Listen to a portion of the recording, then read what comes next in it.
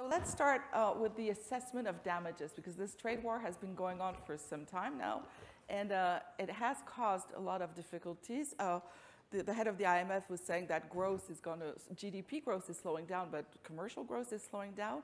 So, Mr. Mark, what do you see as the first damages of this trade war already? And we'll go back to the reasons afterwards. Yes, the damages are, at the beginning, it looks like very insignificant. Mm-hmm.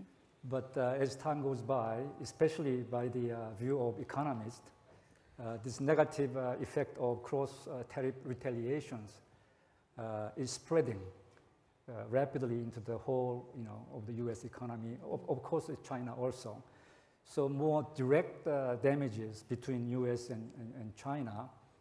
I think in the case of China, of course, the exporters, producers of export items which are heading to the United States are hurt, most hurt. According to my simple calculation, out of total China's export, 19% are going to United States. It's not a small number. Mm-hmm. So the exporters are hurt very much. These exporters include not only Chinese, but also other foreign companies too. In the case of United States, as Marcus pointed out, of course, the consumers and the users of goods imported from China, mm-hmm. and also U.S. farmers who are exporting agricultural product to China. Soy, yeah. So in terms of some small numbers, out of total U.S. imports, 22%, almost 22% are coming from China. It's a big number. So mm-hmm. that's why I'm saying consumers and producers are hurting. And also the farmers, I think I heard also 17% of total agricultural export of U.S. is going to China. So overall, these two countries are, we know that clearly they are hurting. And these days, many researchers are analyzing more specific results. And the Korea, for example, Korea, Dr. Sagong mentioned this morning, but China and United States as Korea's #1 and #2 trading partner. So Korea is caught by these two big giants. And according to the WTO reports, for first 7 months from January to July this year, Korea's export reduced by almost 9%, 8.6%, something like that. Mm-hmm. This is the worst record among top 10 world exporting mm-hmm. countries. So we are really hurt. Yes. And what about our export to China? Similar period, we lost almost 17% reduction compared to the same period of previous year. So Korea is really hurt. And also, if you look at the details, mostly the parts and components and equipment producers who are exporting to China, they are really hurt because our exports, out of our export, almost 79% are those kind of items. So I can give you some example of damages. Yeah, that's pretty impressive figures. This morning, around the round table, you were moderating, Gabriel. One of the consequences was also on FDI, direct investments. Can you tell us, or whoever wants to, about the effect that trade war has on that because of the uncertainty it creates? Exactly. So, I mean, if you look at the big macroeconomic aggregates, investment is by far the most volatile, and it reacts most to news or to changed information and also to uncertainty. Mm-hmm. You can postpone investment, but you can't postpone consumption so much when people need to eat and so on. And so this procrastination is what matters so much now, as Olivier Blanchard explained this mm-hmm. morning. That if you look at Korea, another striking feature of the Korean economy right now is how much investment is suffering. So it's been negative for the last quarters, I think 3 or 4 quarters already. And that simply reflects the fact that if you don't know what the markets are in the future, whether there are tariffs or no tariffs, what can you do as an entrepreneur? You can only wait. Mm-hmm. What you can also do, and that's the counter-argument, and that is valid, for example, for the United States, is say if there is a large net importing market like the United States, and you face, as an exporter from Europe, you face uncertainty about the market access conditions, about the tariffs, mm-hmm. then the only hedge you have is actually to produce more in the United States. And if you talk to the German car manufacturers, what do they do? What do they do is that, well, We need to restructure our operations in the United States. So it's relocation of factories? Yes, but they don't invest more because you know, they traditionally also produced their SUVs in Spartanburg, let's say, for the Chinese market, and that market is going down, so it's going closed off. So there is two things. So there is procrastination, and then there is investment redirection into large markets where you can hedge, where you can use investment as a hedge. And so in some, theoretically, you know, the effect on investment is ambiguous. But if you go through simple models, the direct effect, so the effect on the procrastination effect is much larger. So it's not good for investment. Yeah. Marcus, you want to add something? Sure. So we know that since the United States initiated these tariff wars, the Treasury has collected about $35 or $36 billion in tariff revenue from the special protections. So that's a fact.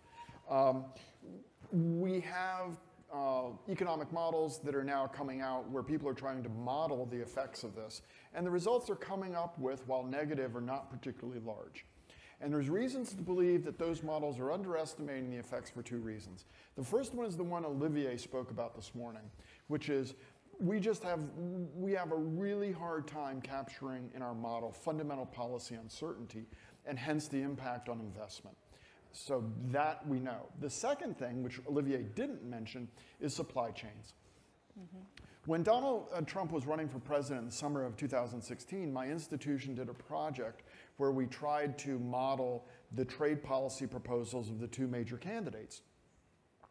And in the case of Trump, we took his statements at face value, and we were trying to figure out how to model them. We ended up talking to some of our corporate supporters and had some really interesting conversations with them. And I'm not going to name the firm, but we had a conversation with one that went something like this.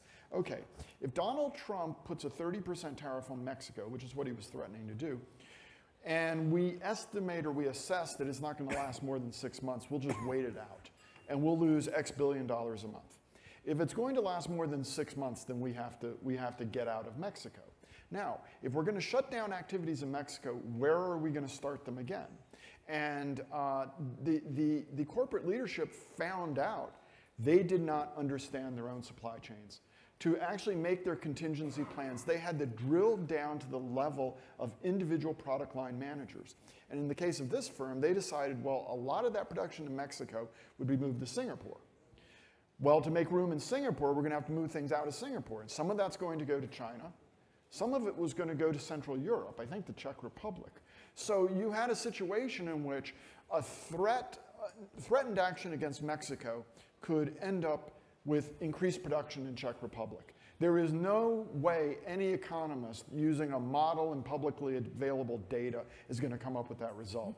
And so we know this stuff is bad, but our models are not good at capturing some of the basic channels through which these types of policies operate. If I may. Okay, both Gabriel and then Karl. Yeah.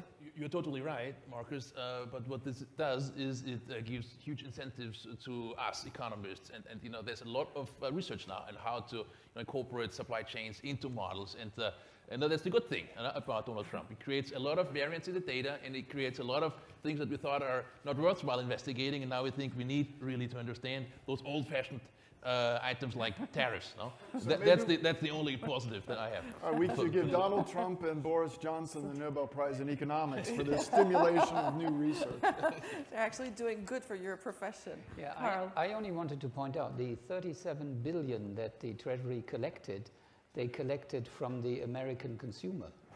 They did not collect it from the Chinese or from anybody. They collect, I mean, I see your hand movement.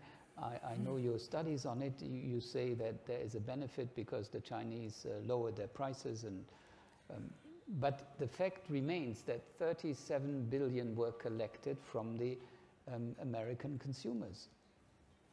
Can I add one more thing about investment, international investment? It's not my research area, but as a journalistic kind of opinions from other people, because of the Obama's period, U.S. emphasized so-called remaking America. And also Trump says America first kind of policies. providing a lot of incentives to the US companies who are operating abroad. Please come back to US. And has that happened? That's what I'm saying. You know, I don't have any statistics about recent years, but from 2010 to 2016, A.T. Kearney actually calculate the cumulative numbers. By that 6 years period, more than 800 firms returned back to US. They are talking about this issue as the so-called reshoring rather than foreign investment. That could happen. And I visited Taipei before I come here. And Taiwan is also doing the same thing. And lots of companies who are operating in China, they return to Taiwan. But of course, government is providing a lot of incentives. So in other words, under this kind of uncertain kind of world trade environment, and also government is really pursuing so-called inward-looking trade kind of policies, then maybe investment will be reduced, which could have gone to other parts of the world. Just I want to add one thing. Yeah. It's interesting what you were saying about the dismantling of the value chain, because there was a report from the World Bank about last week, actually, asking for more globalization, saying that globalization had been the way to take countries out of poverty. And if you start breaking the value chains, you're going to put them back where they were, or you're not going to help everybody rising. Do you agree with that opinion? Yes, absolutely. So I think the multilateral order that we had, let's say, until 2010 or so, produced convergence.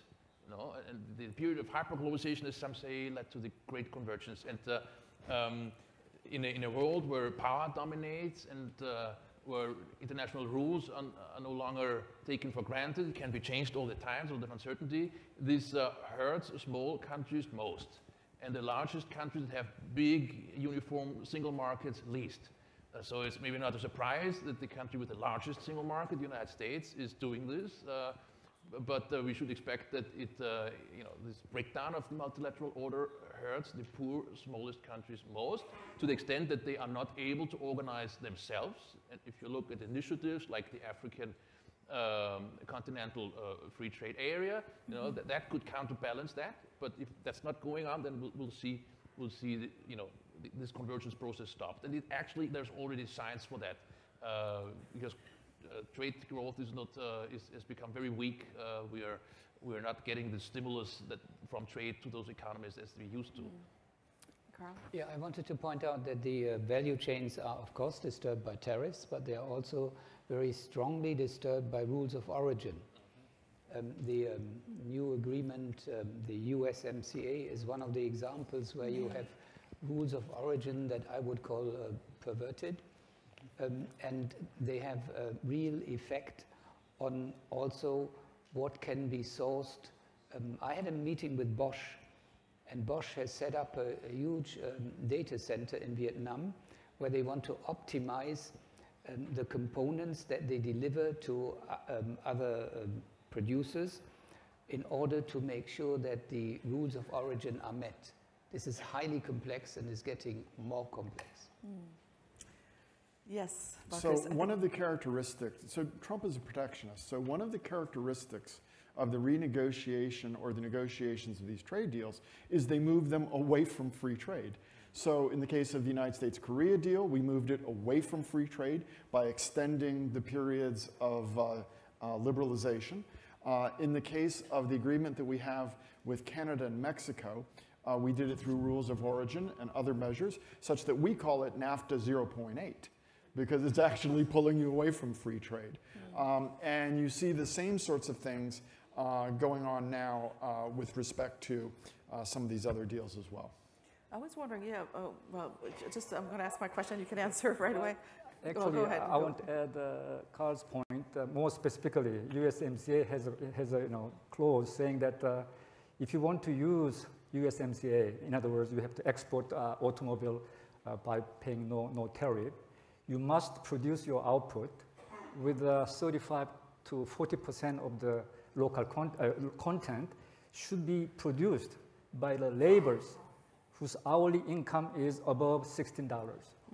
Very, very specific. That means Mexican hourly wage is very low, so you must import from United States, for example, those parts and components to produce something and export back to the United States. Which is a little stupid because the idea was to raise salaries. Let me add a little anecdote from research. I mean, I've done some work on rules of origin, and what we can find there is that almost always rules of origin have no real economic justification. I mean, they are usually meant to be there to avoid in bilateral preferential trade agreements that third countries don't benefit from the trade preferences. But we know there is well, it's a sometimes defense mechanism, isn't it? Yes, but it's in most cases, really most cases, there is no danger of the so-called trade deflection anyway, because it's costly to transport goods, and because the tariff structure is not such that it makes this deflection very profitable. So, you know, we have outrageous cases of rules of origin, like in the USMCA, that are clearly protectionist, but I would say that almost all rules of origin, these are hundreds of pages, also in EU trade agreements, you know, it's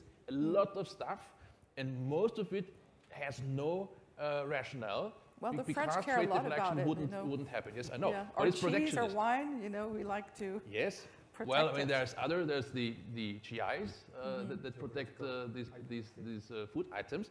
But the point is that you know, there is legitimate case for rules of origin to avoid trade deflection, but there is no economic basis for that, or very rarely. So what then remains is really just the protectionist element, and that has been the case for the last 30 years. Now the Trump administration is playing it very hard on that, but it's not a new feature. The EU knows that quite as well. And if you look at those rules of origin, how detailed they are, you know, sometimes it's really ridiculous, and that's true also, for example, in the EU-Korea trade agreement. No? It's not something that we can blame the current US administration alone.